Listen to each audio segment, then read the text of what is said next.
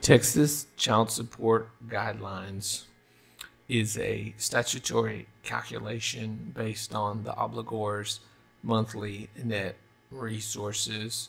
The guidelines, as applied, will give you a calculation of what the legislature has told judges that an obligor should pay. For the most part, you can do one of four things when you go to court as it applies to guidelines.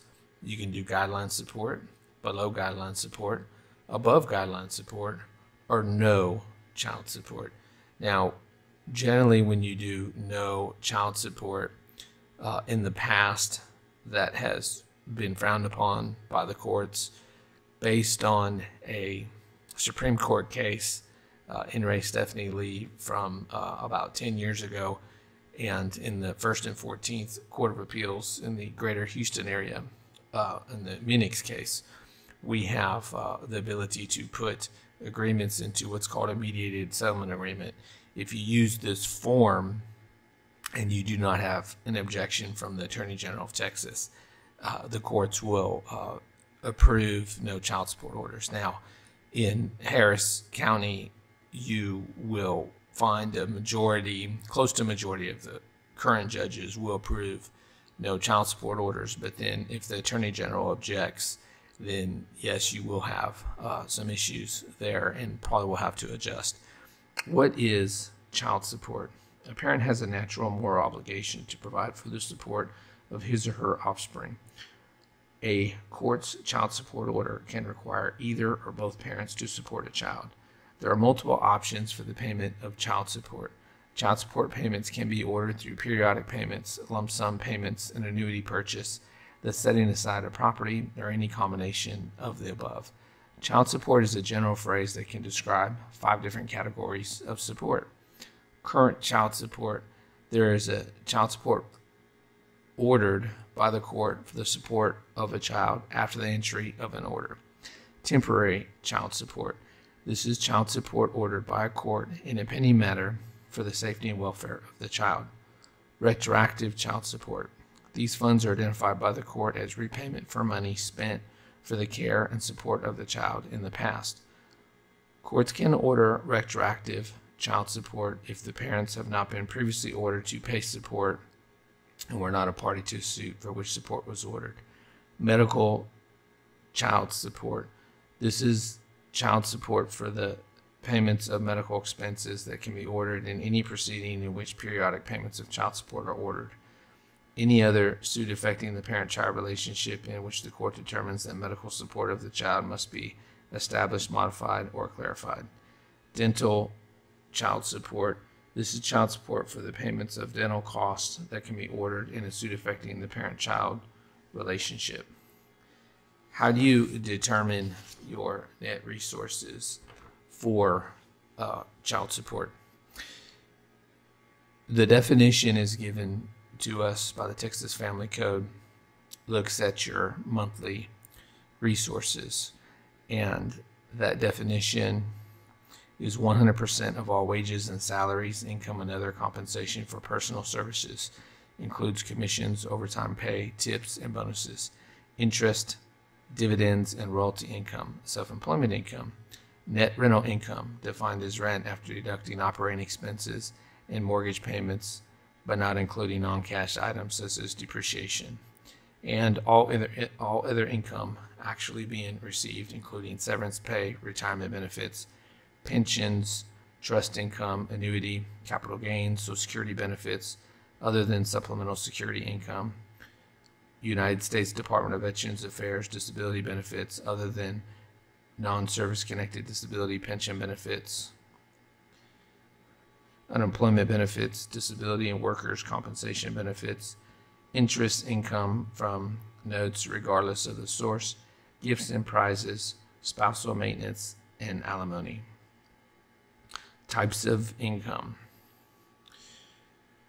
So the issue becomes many times when someone is self-employed they get cash or they expense a lot of the expenses for their business. So it's hard many times to determine what the child support obligation should be. And so what you do is you have to look at bank statements generally, and then if you have a ability to look at the business's accounts, their work that they're doing, their form of payment, then sometimes you can reconstruct it that way. Documented income, this is evidence of income that stipulates a finite amount. Tax returns, bank statements, W-2s, 1099s. Deemed income, this is income which is not earned but received by certain past allowances of deductions and received subsequently. The courts have determined that assets that are not currently producing income may be considered deemed income for the purposes of identifying monthly resources. It is prudent for the attorney to include all areas in which an obligor may receive income as permitted by the statute. Self-employment income. The income attributed to self-employment is quite expansive, which includes compensation from proprietorships, joint ventures, partnerships, closed corporations, agencies, DBA, and independent contracts, less any necessary expenses. Varying income. If the party's income varies from month to month, the courts have applied a range of income or average to identify monthly resources. The Court of Appeals, in one particular case, found it abused its discretion in determining monthly income resources by averaging the obligor's income over time. Then you have hidden income. Hidden income usually is going to be cash, Bitcoin. Expenses to be deducted in determining monthly net resources. So you get certain expenses to determine your monthly net resources. And for the W-2 obligor, that is the easiest calculation to make.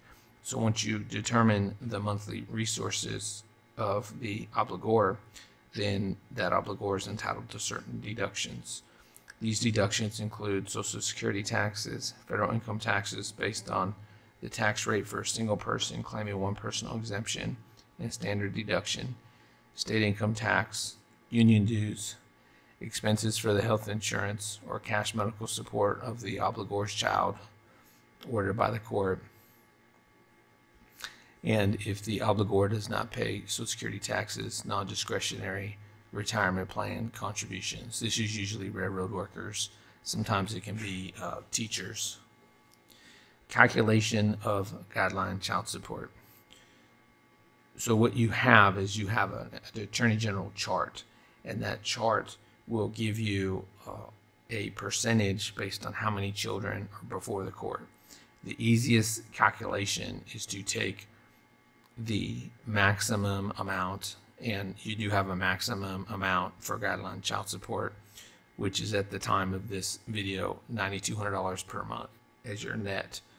This amount, if you have one child before the court and you were to times it by 20, then that comes up to your maximum guideline child support for which you would be subject to. So if you are making approximately $150,000 a year as your salary through whatever company you work for, and then you end up netting $9,200 a month, your maximum would be $1,840. So $9,200 times 20 is $1,840 per month.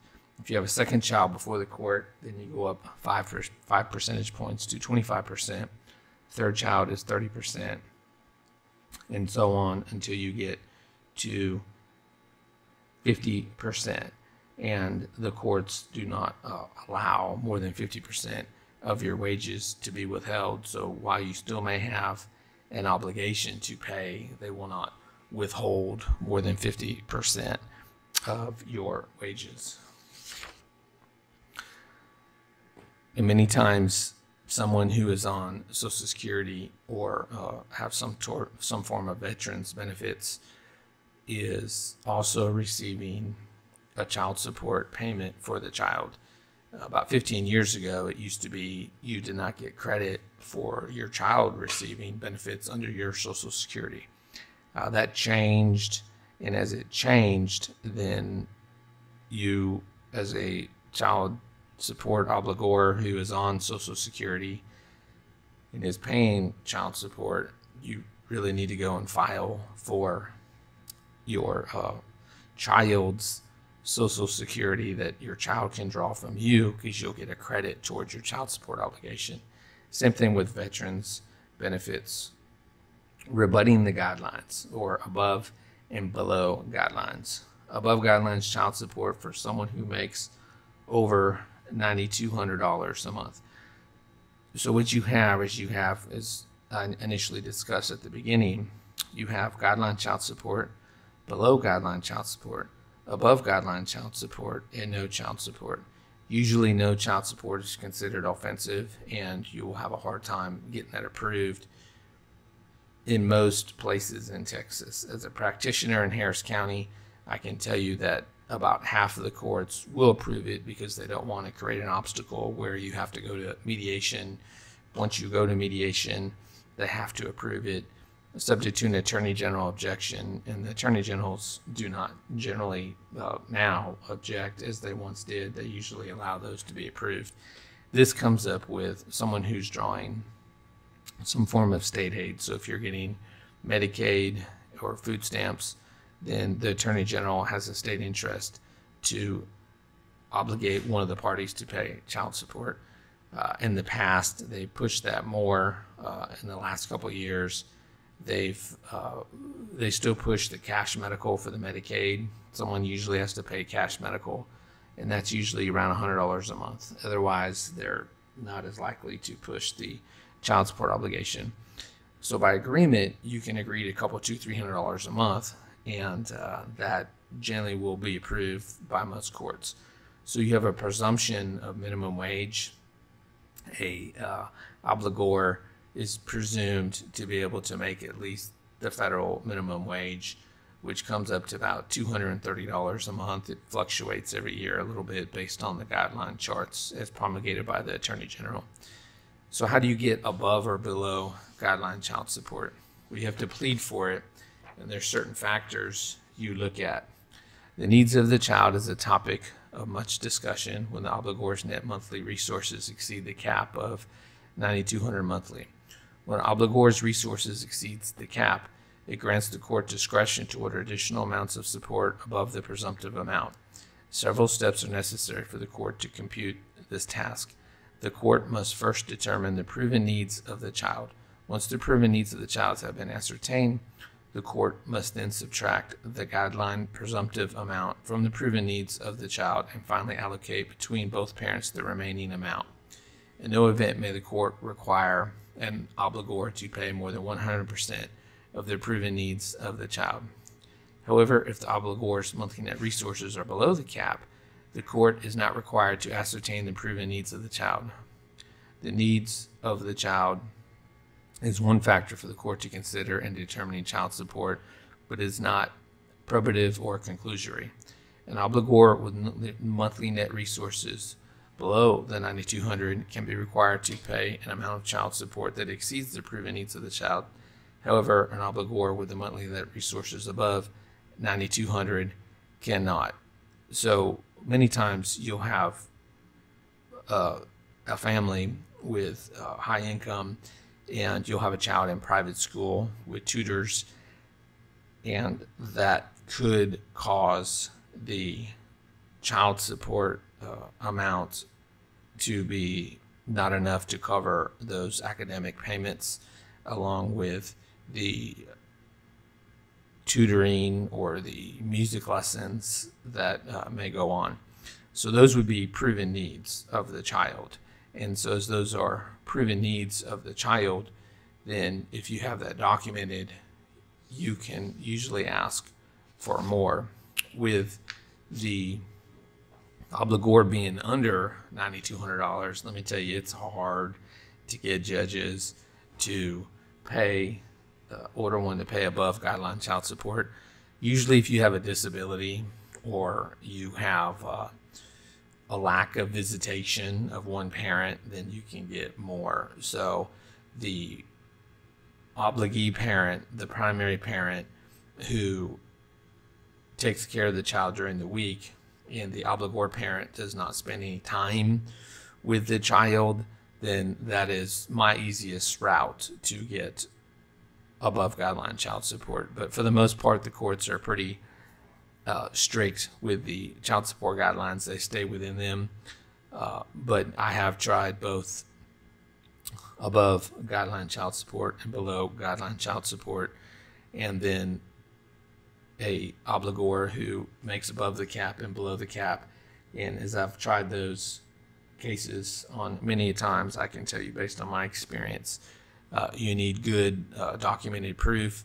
If you're above the cap and if you're below the cap, then your best case is a lack of possession access. When you look at the standard possession order, it is 42% of the time with the non-primary parent. And so if the non-primary parent is exercising those periods of possession, then they're feeding the child, they're clothing the child, they're entertaining the child during that time. If you expand it out to the expanded possession order, which is Thursdays when school lets out, and then during the school year, and then on weekends, Friday when school lets out, so school resumes on Monday on the first, third, and fifth weekends, that's almost 47% of the time that the child is with the non-primary. So that parent who exercises the expanded possession order is necessarily going to be spending quite a lot of money on the child by feeding the child, entertaining the child. So the courts, as they apply the guidelines, usually will not order much above guidelines. My name is Michael Busby. I'm a Houston family law and divorce attorney. If you like my video, please like and subscribe. Thank you.